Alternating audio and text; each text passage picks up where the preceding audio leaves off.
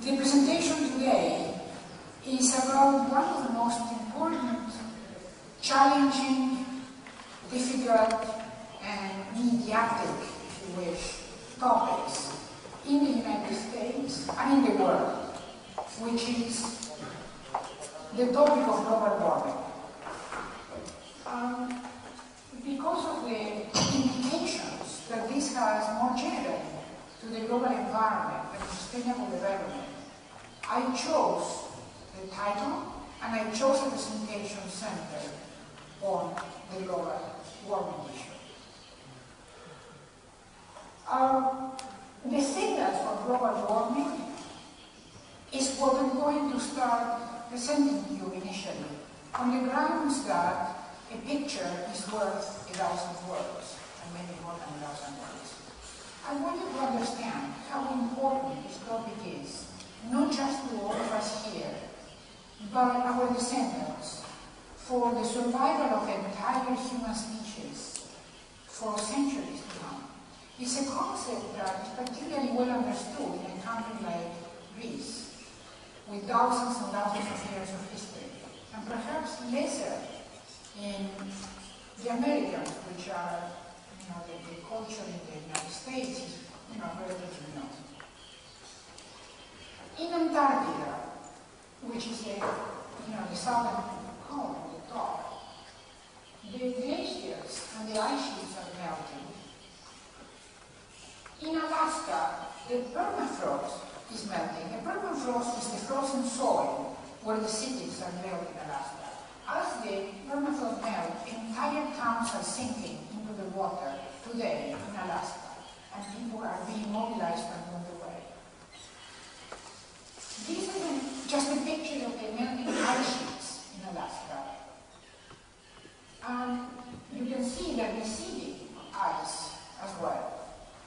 And the challenges to the human settlements. Greenland, which is near Alaska, so to say, also shows wreckage in the ice.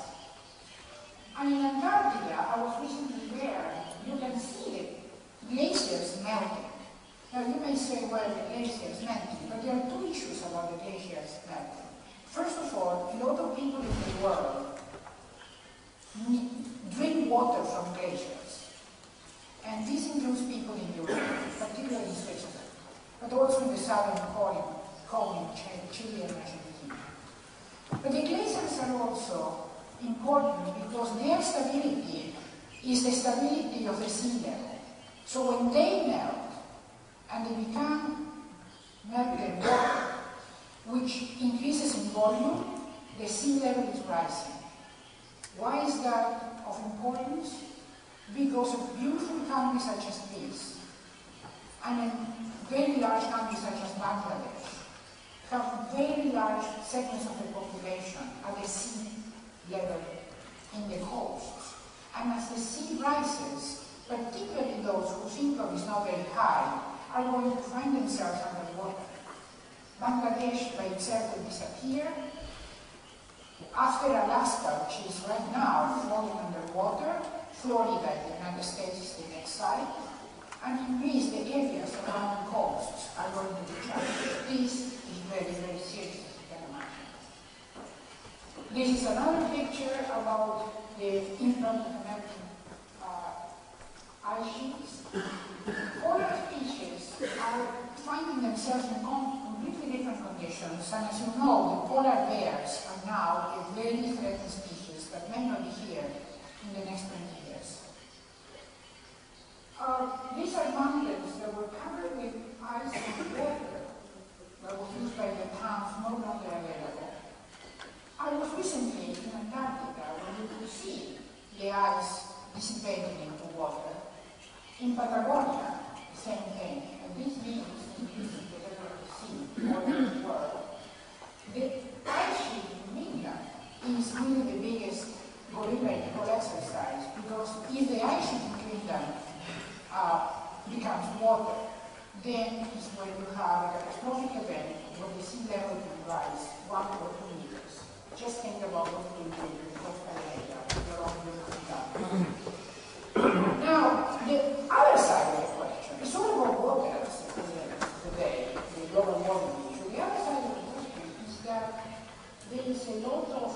deforestation that is partly driving global warming, we don't talk about that, but partly created a global warming, because global warming means desertification, and it establishes the conditions for the type of fires, the tragic fires that we have in the recently, that meant the death of 60 people and million acres affected and thousands of families.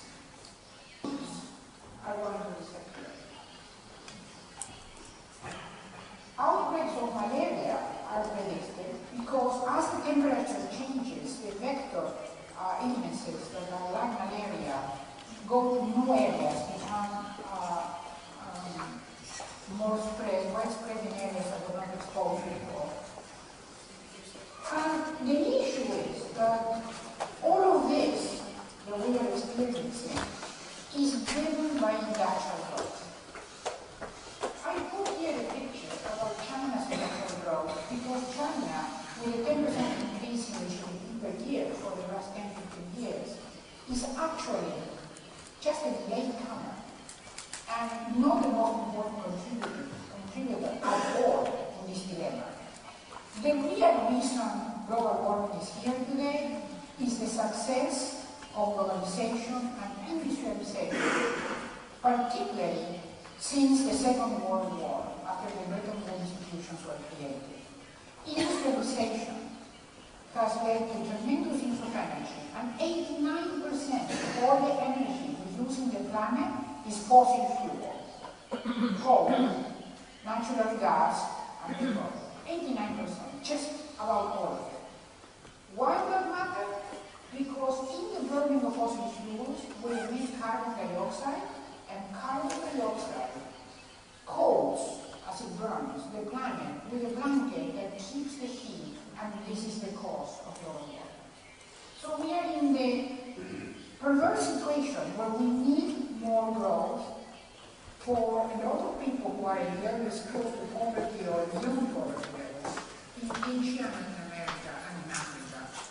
And yet, the energy that we need is 89%, 90% of the energy that we use today is fossil fuel and therefore creates carbon dioxide. It's being between a rock and a hard place.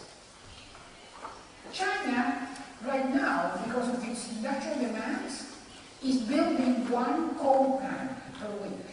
And the world as a whole is building 2 coal plants. These are power plants that produce electricity per week. Among other things, we are changing the composition of the sea. Anybody here has a sea-loving history? The sea is actually the basis of life as we know it on the planet. And the corals in the world are disappearing because one of the implications of carbon dioxide is that they get absorbed and may change the pH chemical level of the sea that becomes much more acidic. As it becomes more acidic, corals, which are basic, are being eaten up and disappear. The desertification produced by the changing temperature is changed the composition of 25% of China's landmass already. Australia has recently had the longest drought in record. In the Arctic Sea, the summer ice is no longer there. In Switzerland, you basically cannot. Last year, you just couldn't ski. The foundation for water is not there. You have soil erosion and soil surges in Alaska, and leading to the attempt, in ways that we're going to discuss next, to replace our fossil fuel infrastructure, the way we produce energy, by what means that don't use fossil fuels but still produce electricity, such as wind farms. This is one example. We're going to talk about that. This is a solar farm in Spain. I want to mention to you, and I will in 2 minutes, that solar energy is the biggest hope that we have for being able to provide energy to the planet, and the world needs energy.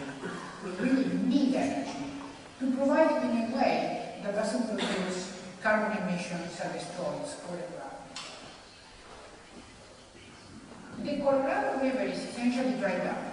It used to run from the United States to Mexico. By the time it gets to Mexico, it's not there. All of California is essentially being fed by the Colorado River. This is how it looks, the basin of the Colorado River, one of the mightiest rivers in the United States, and the reason why the United States can provide agriculture so efficiently is because of the water from this mighty river. This is how it looks now. In Colorado, the farmers are being told to turn off farm water. This is the record law in Lake Mead that provides water to all of Las Vegas. You can see the situation. You can see the Colorado River dwindling before it goes dry. You can see the arid areas that were generated by this process. At the same time that industrial growth continues and Las Vegas' new construction site doubling the requirement for water. And you can see here how recent droughts years across much of the west of the United States have fueled wildfires like this one in April 2006, which were in Colorado, but have a tragic resemblance to what happened in Greece recently. Indeed, that's the consequence from drought, the creation of larger and more dangerous and widespread fires. The ecosystems in the world are being challenged because the change in temperature means that species cannot survive where they used to survive before, the water that they require disappeared, and therefore the vegetation disappeared, and this is just an example of endangered species.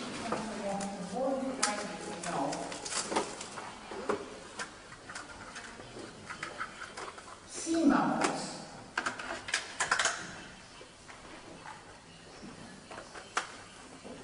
In this particular example is some beautiful birds that have disappeared at the fastest rate of all other animals,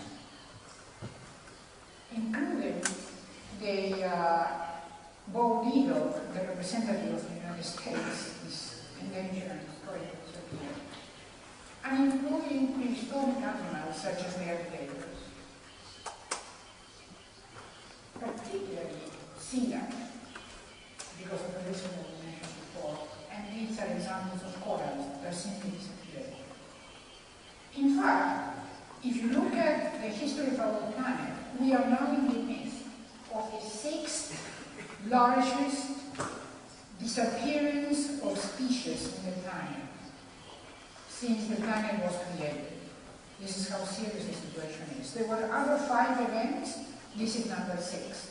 And there is a difference with this event of extinction. It's called mass extinction.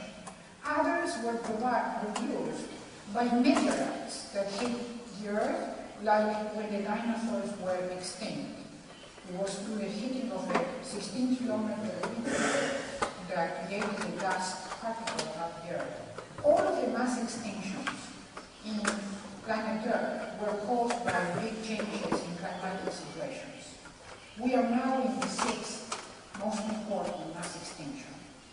But there is a difference in this mass extinction. The difference is being caused by us, by humans. We're doing this.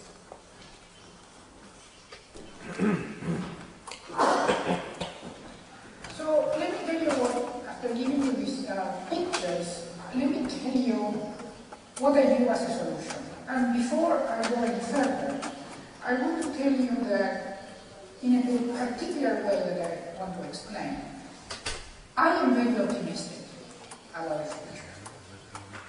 Perhaps this optimism is based on a belief or some form of rationality, but there is other reasons I'm optimistic for. So I want to tell you how difficult the situation is and why I'm optimistic right now. I must be one of the very few people around who are optimistic. But don't forget, I've been working at this for 25 years. The first thing I did before I did a PhD in economics, as Professor Bonicoglio mentioned, was to join the Fondazione Bariloche in Patagonia, Argentina, and create a concept of basic needs to answer the model that was then developed in MIT called to explain why developing countries could develop without putting an end to the war of resources. That was the thesis of the Venezuela argument, sometime in the 70s. And I was determined to prove that developing countries could grow. And we developed a biological model, and within that, we focus economic development on the satisfaction of basic needs, which is key in a developing country. And it's totally different than the concept of economic development based on measuring GDP. This concept of basic needs in 1992 became the cornerstone of the definition of sustainable development in the Earth Summit in Rio de Janeiro. So I feel very proud for having been there so many years ago, fighting against the tide for basic needs, for the environment, and realizing that every single piece of natural resource exported from Africa, exported from Latin America, was not just contributing to underdevelopment, so it was just wrong, but it was also contributing to the destruction of